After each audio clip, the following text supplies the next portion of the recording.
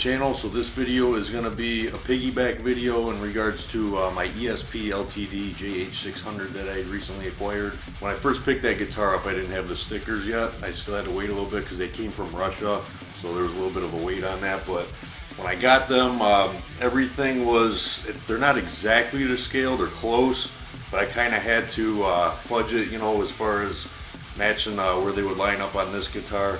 Not to mention too, like the layout on the guitar is different as opposed to Jeff's, because you know, Jeff had like you know, he had a Kaler on his guitar and some of the knobs were in a little bit different spots, so I was very picky with how I laid these on the guitar, and any pictures that were available online, I tried to get it as dead center, dead nuts accurate as possible, you know, in regards to just matching it up with Jeff's guitar that he had.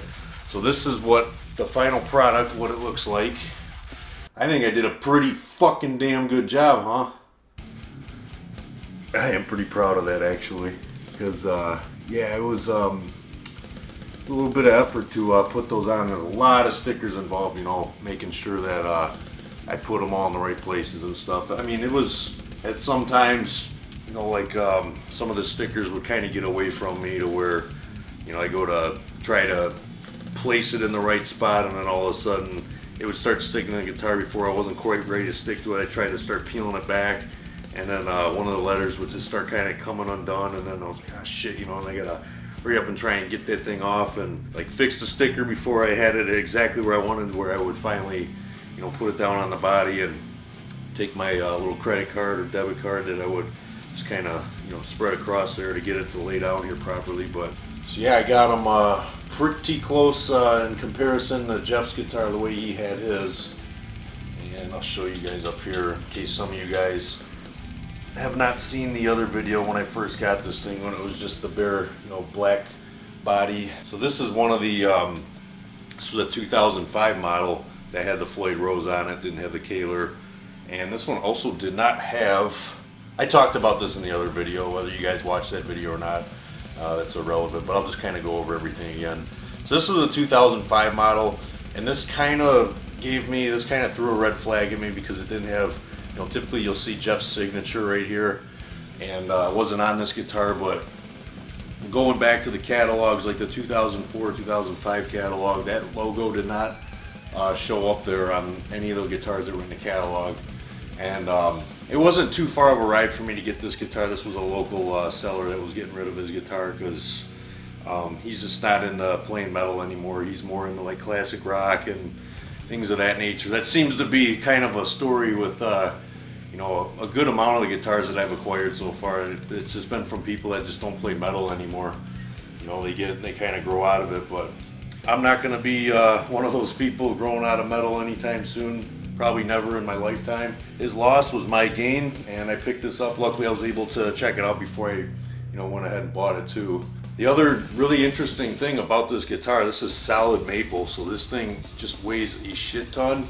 Nice heavy dense guitar, which I like. I just like all my guitars to just to feel like tanks, feel like they're just a brick shit house, you know. Yeah, I love everything about it. The only thing is with this so far, I gotta get with my guitar buddy, my tech guy, and see what the hell the deal is with these EMGs, because I got a new battery in it and everything. They're just not putting out a lot of balls right now. They're kind of underwhelming, to be honest. I mean, it's like nothing like what I'm usually used to with my EMGs. Like in all my other guitars, they got a lot more output than these ones are putting out for whatever reason. I don't know if it's just because they're old or what it is. So it's just something I'm gonna have to bring to his attention.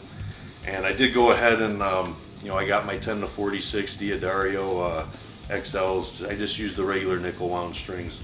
I don't like the NY XLs. I think I've told you guys about that. They just, for the extra money you pay for them, I found that when I've used them, they go deader a lot faster. They don't last as long. They're not as bright, and if they are bright, they're bright for maybe, I don't know, a couple hours of play and then they're dead. That's just what I hear. So I choose not to spend the extra money on a string that I feel is, you know, not as superior as the ones that are cheaper. So I go with just the standard XL strings, and that's what I got on here. Like I said, 10 to 46. And yeah, I still got to go ahead and set it up though. I mean, you can see the bridge is kind of This guitar's already moved, even with putting the strings on and having it kind of, you know, like having the guitar find its way home, like trying to feel out like what it is in conjunction with the strings that he had on here. That guy had like, I think he had 9-42s or maybe even lighter. I mean, they felt like rubber bands on there. They were old, so they had to go anyway. But yeah, this is definitely a heavier set of strings, so it's pulling on the bridge a little bit. And you know, when I put these strings on, I went ahead and adjusted everything, but it has moved already. You know, I don't know if he had it like in a basement or something, as opposed to me being in my place where it always gets pretty damn hot in here. But yeah, things have moved a little bit, so I just got to go ahead and readjust everything. But just wanted to make a quick update video in relation to this guitar and show you guys. I'll show you guys once again before I head out of here, before I leave y'all. But that's how it came out. And I think I got it pretty damn close to how they were laid out on Jeff's guitar. You know, even though like I had to work around just, yeah, having the different bridge there and just where the knobs are and where the little toggle switch is. Just things like that. Just having to work around it and just make it as accurate as I could. But so yeah, I'm gonna leave you guys right here. If you guys like the video, give it that thumbs up, and I will talk to you guys soon. Guys, take care.